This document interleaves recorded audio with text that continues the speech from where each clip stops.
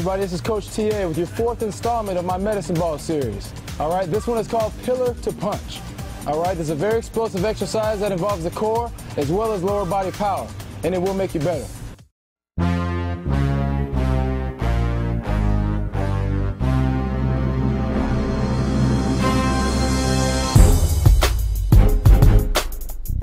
The first thing that you have to focus on is making sure you get in the proper position.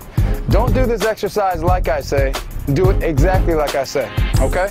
The first thing that's gonna happen is your hands are gonna come down to the top of the ball with fingers pointing down towards the floor, heel of the hands right on top of the ball. Next move, you're gonna jump those feet out at the same time to a pillar position. Understand? Core stability and everything is happening right now, all right, to prepare you for explosion.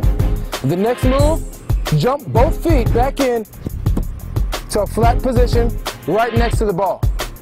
And then in one motion, with the back straight and hips low, you're gonna pick the ball up, explosively throw it out, all in one motion.